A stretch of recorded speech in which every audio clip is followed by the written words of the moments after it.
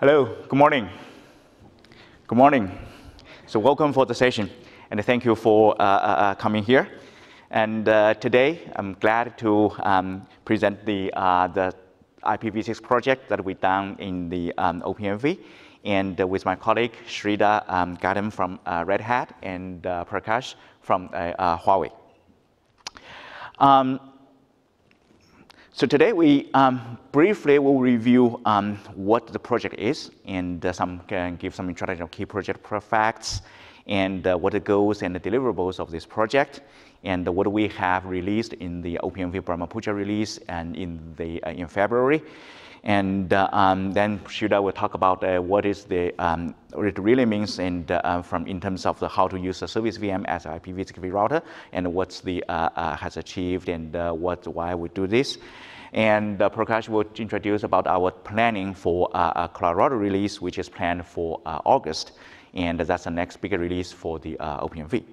And of course, we need to acknowledge all of the contributors to the project, and it's a community effort, and we have lots of good contributions from all the different companies and in the whole industry.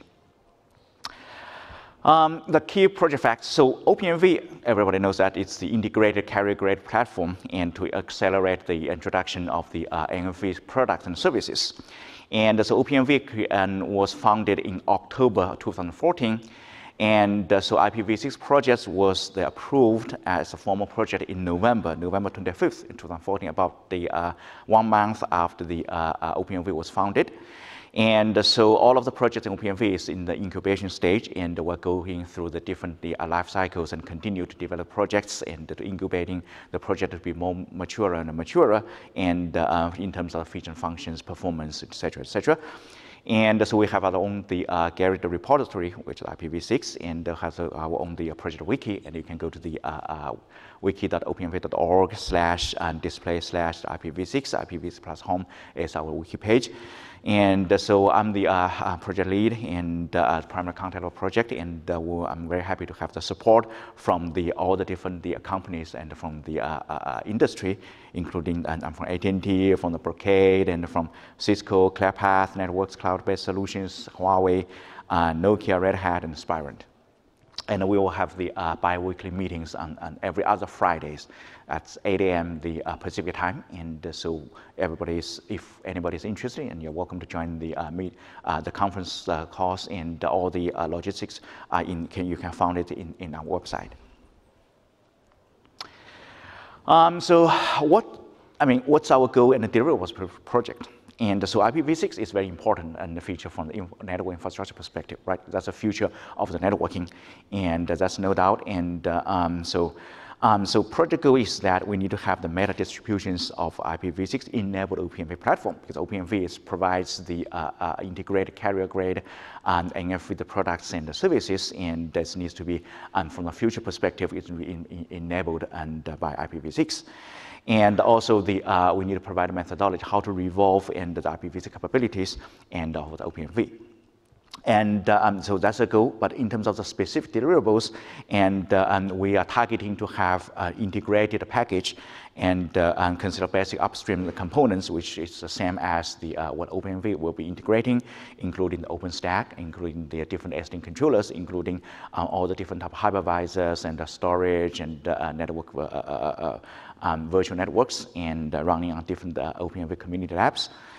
And so we need to, because of the nature of the IPv6, right? And so we need to have the auto configuration script, and to automate the configurations and provisionings of IPv6, some features and some enhanced the functions and on top of this platform, and for those features that can be automatically configured. And also we need to have the user guide and installation guide for some features which may not be necessary to be automated, but needs to step-by-step manually configured and on top of the platform after the OPNFV is deployed by these installers. And we will need to develop the test cases to test those features and on top of the platform, and specific for IPv6 features, in addition and to the platform's functional test and yardstick testing. And we are considering to do the gap analysis and to see what other features are currently not available in the, from the platform perspective, and what's the roadmap methodology to bridge those gaps and for the future releases. In the end of February, and OpenMV had a second release called Brahmaputra release, and which is a river in India. And so what we delivered in the Brahmaputra release include an integrated meta distribution of the package, and that's enabled by the installers. And the installer will install the basic OpenMV package, and we will have the installation guide, and for manually install the service VM as IPv6 vRouter on top of this platform.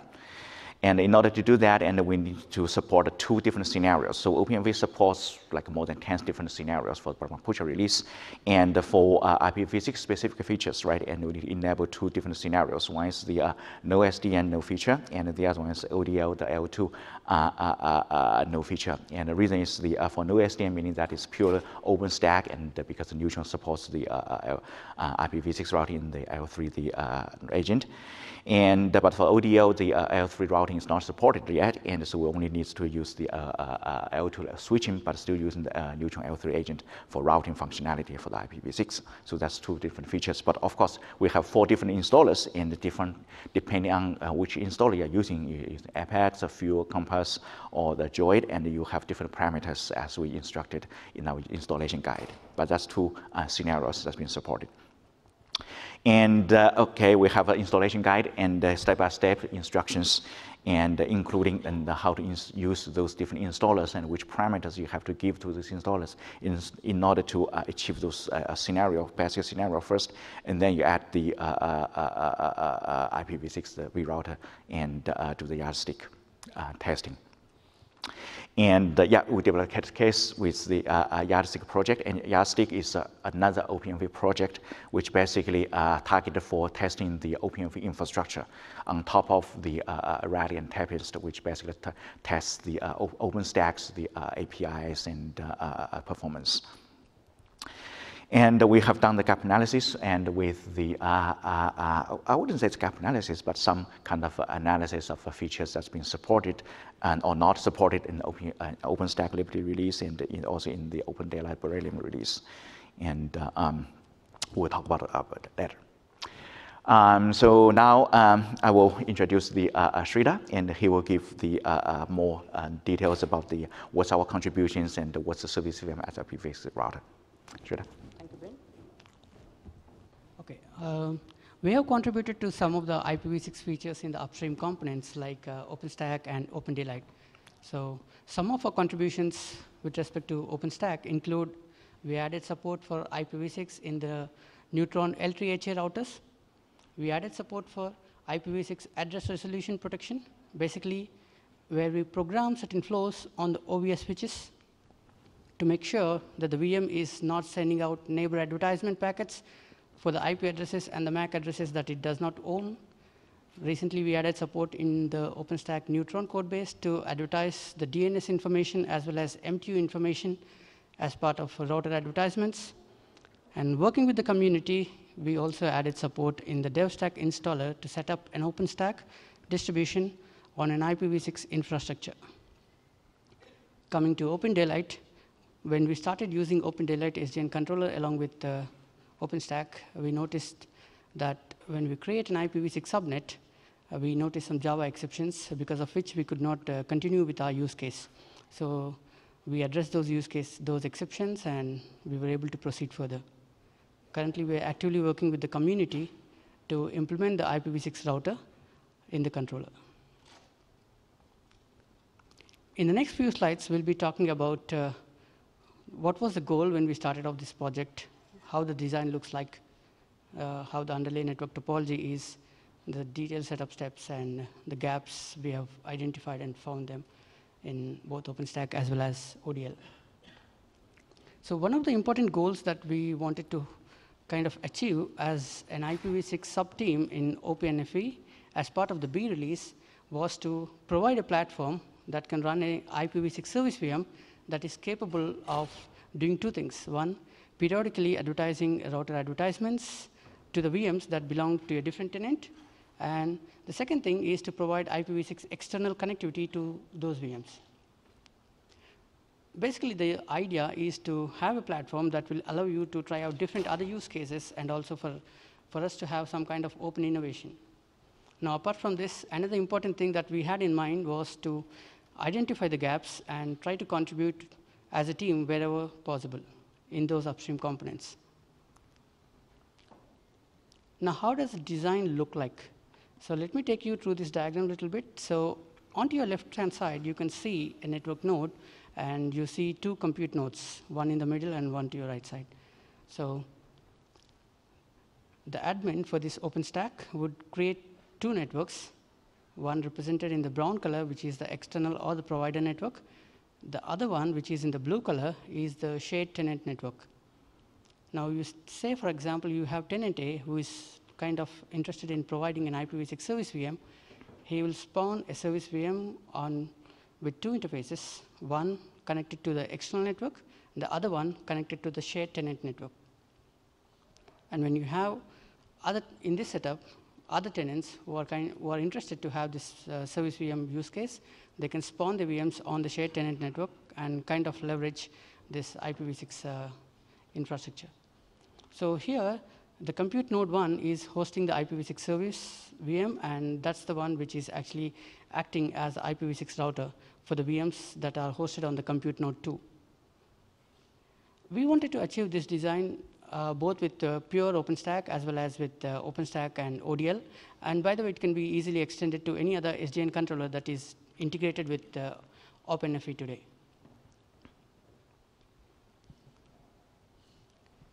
Now, if you actually pick up the OpenFV installers like Apex, Droid, and so on, we can choose certain scenarios which will help you to kind of replicate this setup and try out this service VM use case, which have been mentioned, the two scenarios which have been mentioned in the previous slides.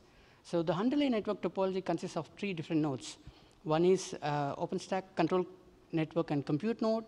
The other one is a pure OpenStack compute node, and the third one is an Open Daylight controller node. We tried this particular service VM use case both with OpenStack Kilo as well as OpenStack Liberty. And when we were using an SDN controller, we tried with Open Daylight Lithium as well as Beryllium. We identified some gaps which we'll be talking about in the next few slides.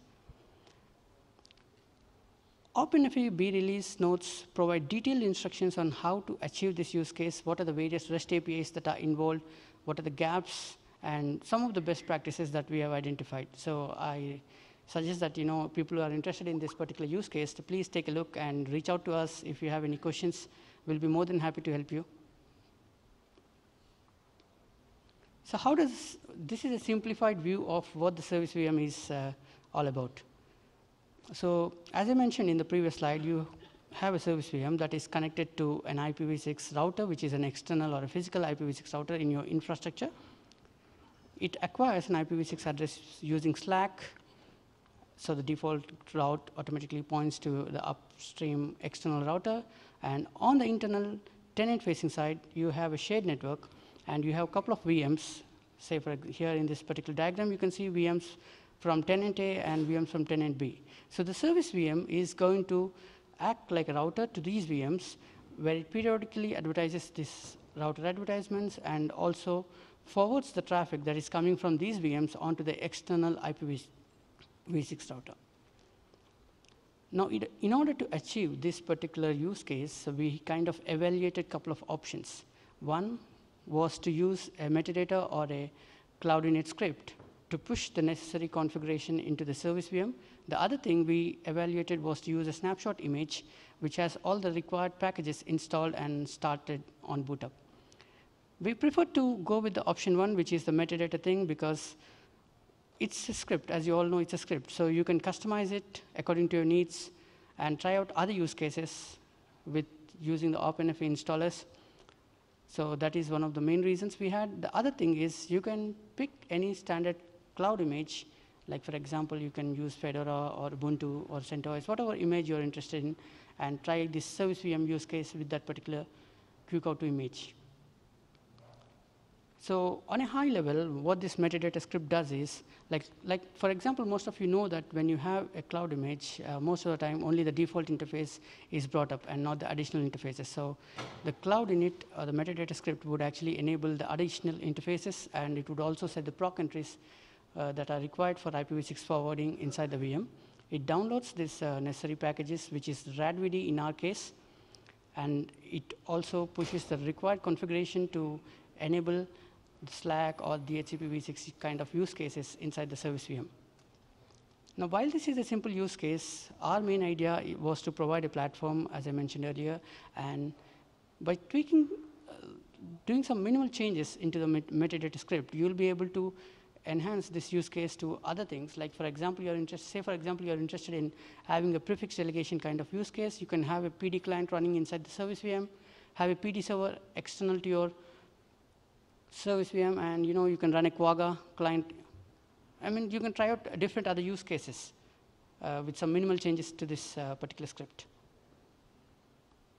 With that, I'll give it to Bin to talk about the steps. Thank you, Shrita. So we summarized, documented those setup steps, and we'll give you a very brief introduction. So we talk about two different scenarios. That's for the installer scenarios to install the OpenWeb platform. And here we'll talk the scenarios, the concept here is different from the scenarios of the OPNFV scenario. But here the scenario about how we deploy the IPv6 on the specific combination of the OpenStack plus the Open Daylight, which beyond of the standard the OpenMV installation package, right? And basically you don't have choice, just standard OpenMV Liberty, OpenStack Liberty plus the Open Daylight, the Beryllium release.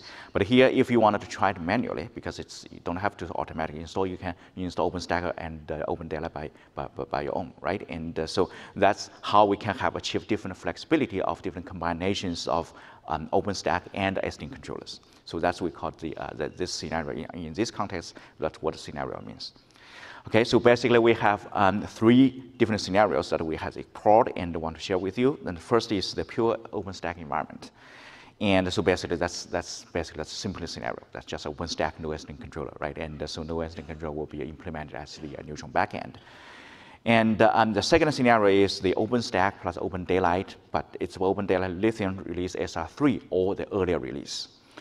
And so why we are using this? Because when we experiment with the Lithium release, and especially SR3 and earlier release, right? And so we tried it, and before the Beryllium was officially released.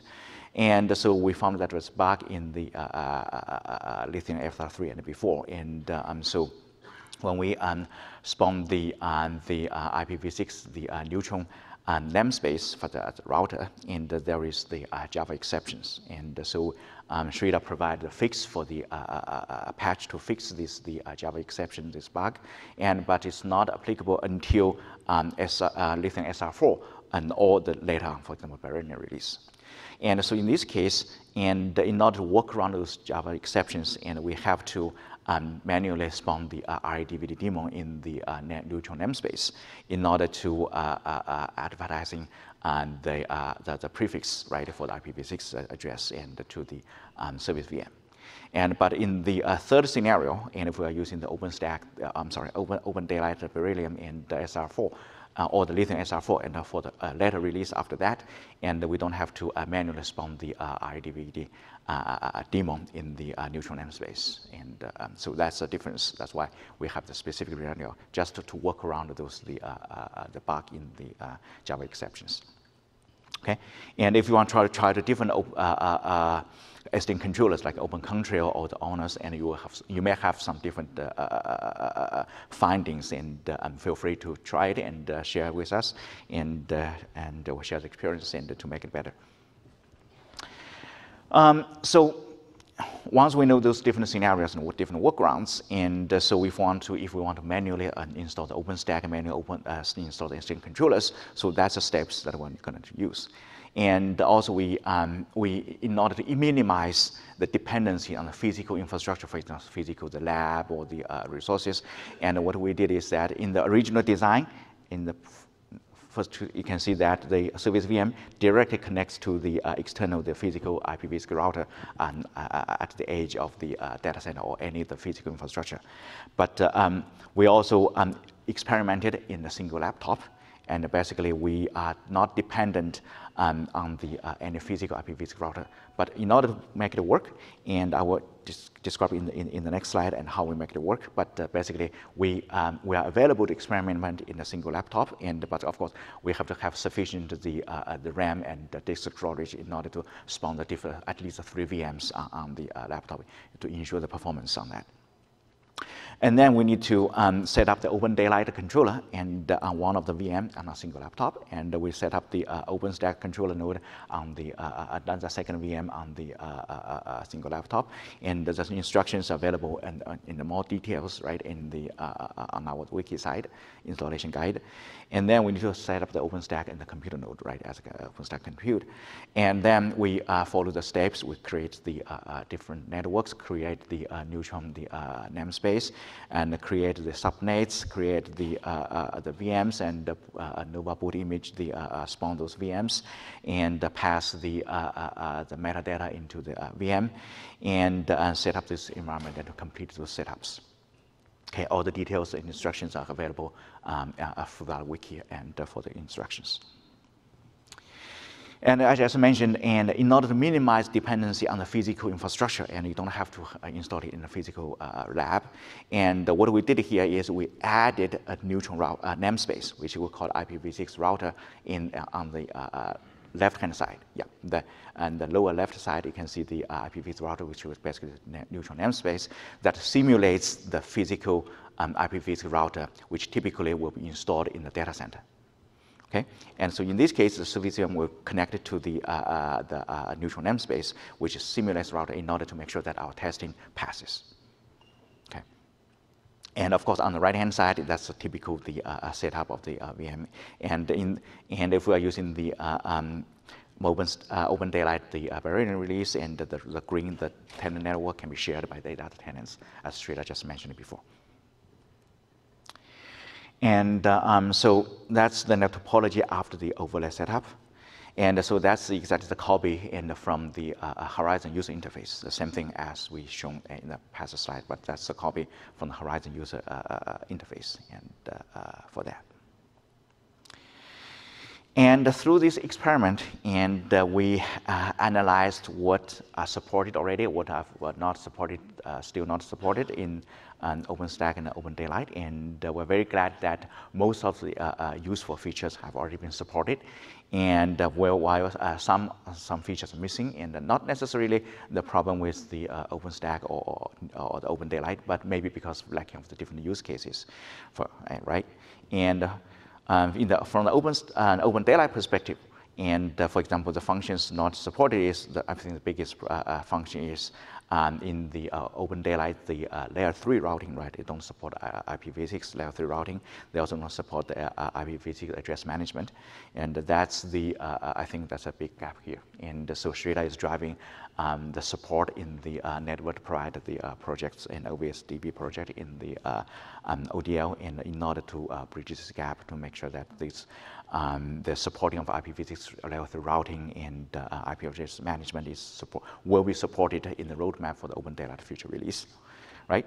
And also the security groups, the features also not supported in Open Daylight. And once the L3 routing has been supported, and should also drive the implementation and to make it fully support IP security group features for IPv6.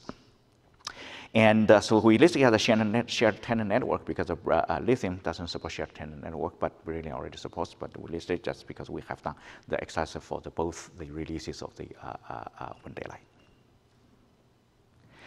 And from OpenStack perspective, I think I would say that pretty much everything is supported, especially from the overlay perspective, right? And all the IPv6 have been supported.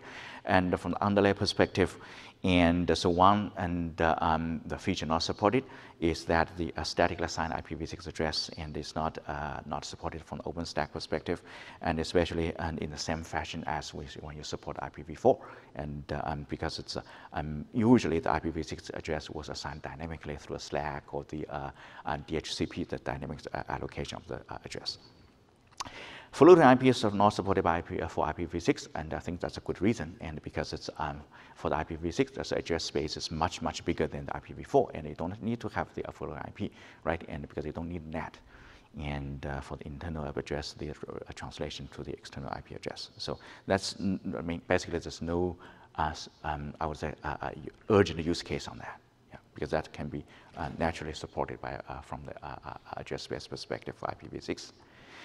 And additional IPv6 extensions and IPsec, IPv6 anycast, multicast not supported. But I think that's not because of the neutron. That's not supported because IGMP is not supported, and for IPv4 even it doesn't support a multicast, etc. So it's if there's an urgent need and the use case requirement for industry, and once neutron supports the multicast in general, and those both IPv4 and IPv6 will be supported as well.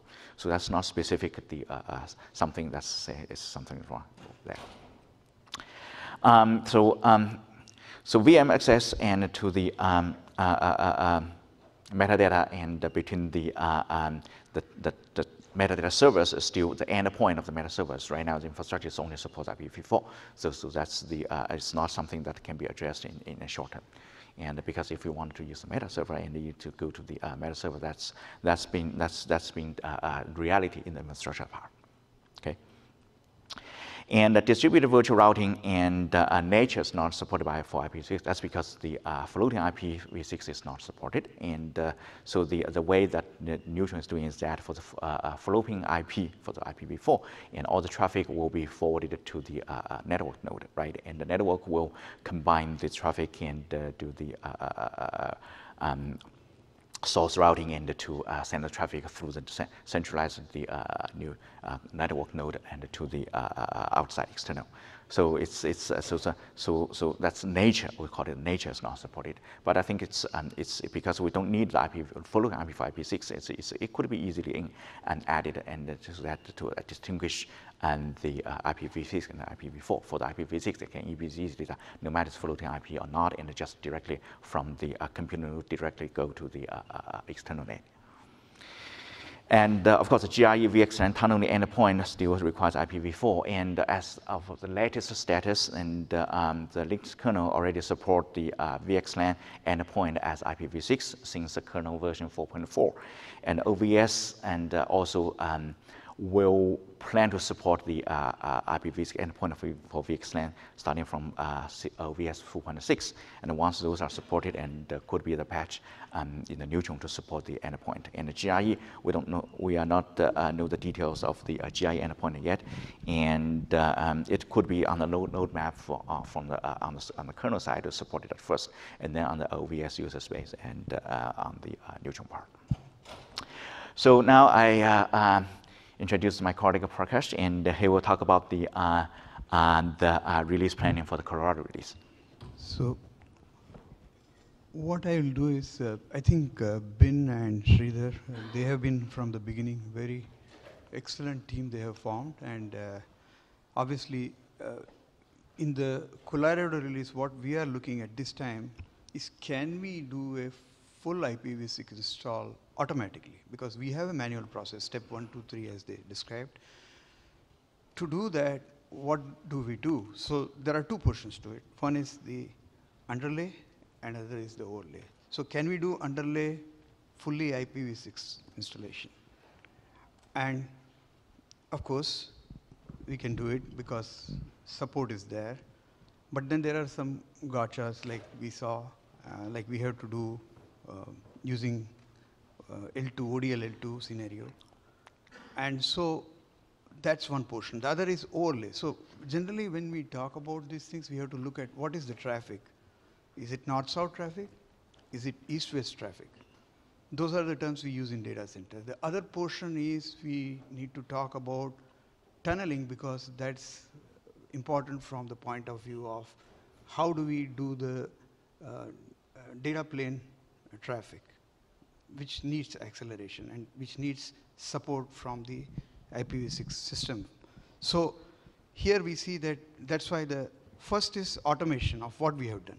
Simple, straightforward, with some changes that we expect in ODL or other SDN controllers. So the second portion is how do we test if we have to expand it to WAN. So that means you have multiple sites, and in those multiple sites, how do we route the IPv6? Or what is it riding on in the underlay? So if you look at underlay multiple instances of OpenStack, we can have 2 of them, and we did ask for, and we know that Intel Pod 3 we have been allocated, and we have looked at some allocation for VLAN so that we can do it with the underlay. That's one.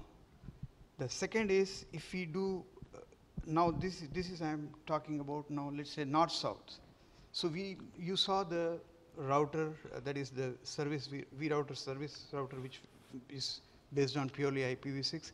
It did forward traffic, either it is external, which is north-south, or it is east-west, which is within the one VM tenant to another tenant, or through the shared tenant. So if you look at that, so in the overlay for multi-site, we want to do external, which is north-south traffic. And that is one way of doing through service routers, or external router with all the prefix delegation and all set up already. The other one is underlay if we do vRouter at multi-site, but we want to connect the east-west traffic. Now, east-west traffic can be done through either the Ethernet VPN, that is eVPN you can call it, or through L3 VPN. So if we do via eVPN, that is one use case for us, and if we do it through L3 VPN, that is another use case for it. So that's one of the ways of using the underlay, the east-west traffic. And this is equivalent of what we do in DVR or something, but at the L2 layer. Now, another case is overlay end-to-end SFC for VM through L3 VPN. So when we have VM1, VM2 in different, compute nodes, and we want to have them chained for applications, which is generally the carrier grade applications. So for that, we want end-to-end SFC, and this can be done through L3 VPN as overlay. This is based on L3 totally. So we have many combinations, and at the same time, we want to make sure, you saw in the recent, our summit here, Verizon has implemented IPv6. So you are seeing that there is a opening coming out for IPv6 in a big way. And we also eventually will have to look at if there is a failure, how do you handle the failure? So therefore, vRouter HA through VRRP or whatever routing protocols are available, we'll have to evaluate them, and those are the things we are evaluating as we talk.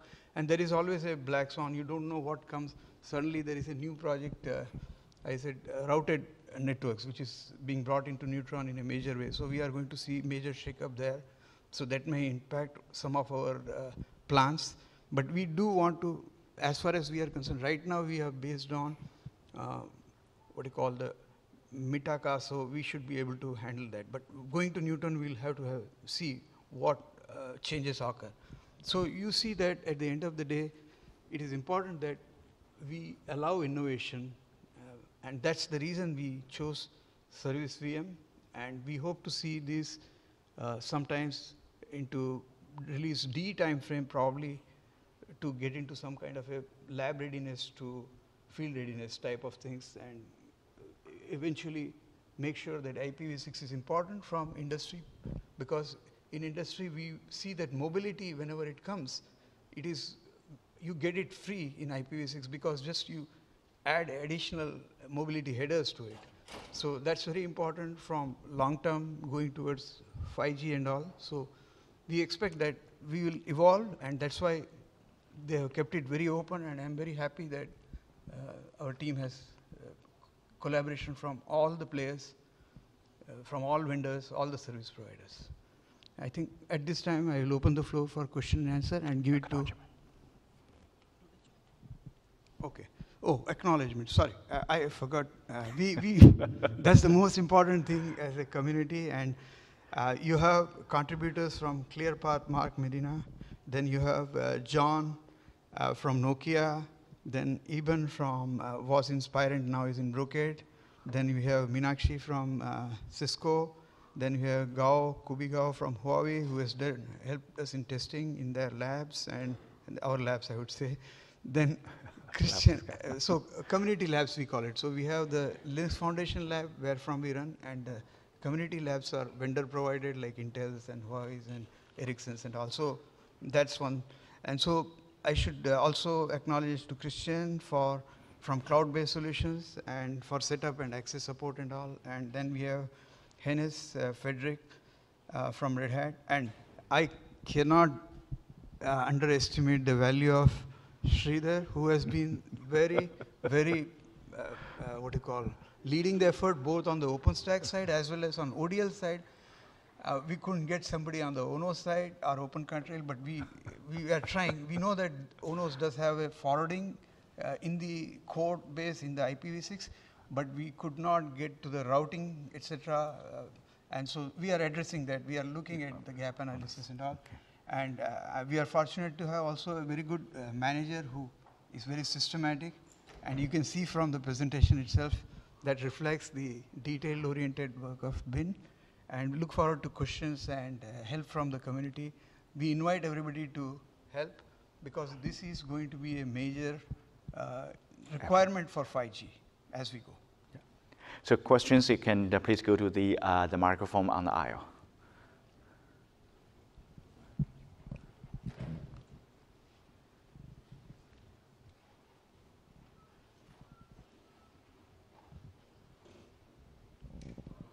So you have created many good documents. So I'm wondering if you can upstream those documents to, say, neutral networking ODL project or Open Daylight project. Yeah, absolutely. Yeah. So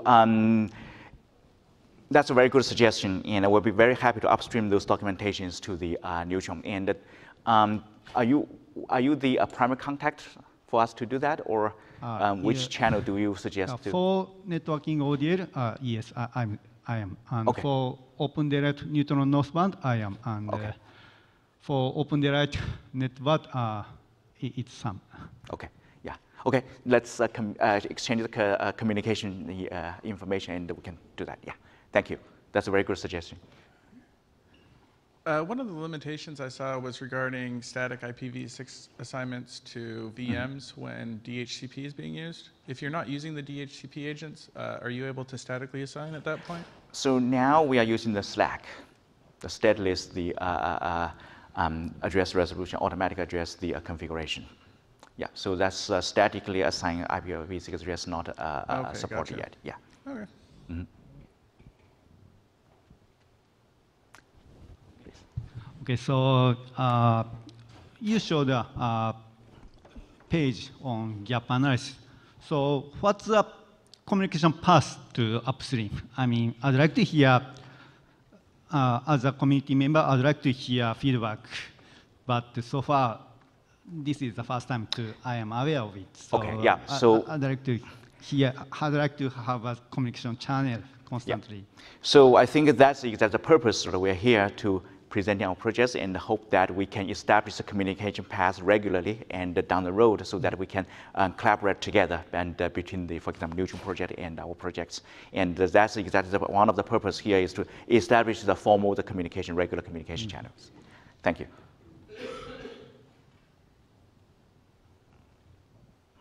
You want to go ahead? Okay, maybe we should talk privately. So you showed some POC by ONOS, but is there any blocker to do same with Open Daylight? Yeah, this slide. Yeah. The plan is, for example, for now we are only installed the Open Daylight as a backend testing controller, and the plan is that we want to support all the different kind of popular SDN controllers on the market, including the Open Control, including the owners. And but we don't have the resources, basically, meaning that experts that's on the owner side and who is an expert that knows more about owners and how to integrate that and can combine that with the OpenStack as well as and how to use these owners, for example, that's the same way as ODL, right? Yeah, regarding to Open Daylight, I'm very willing to help here. Yeah, so we're looking for the community support, and especially with the expertise from different dimensions, different aspects, and help us to evolve the project to be to cover as broad as we can. I see. Yeah, thank you. Thank you all. Any more questions? Thank you very much.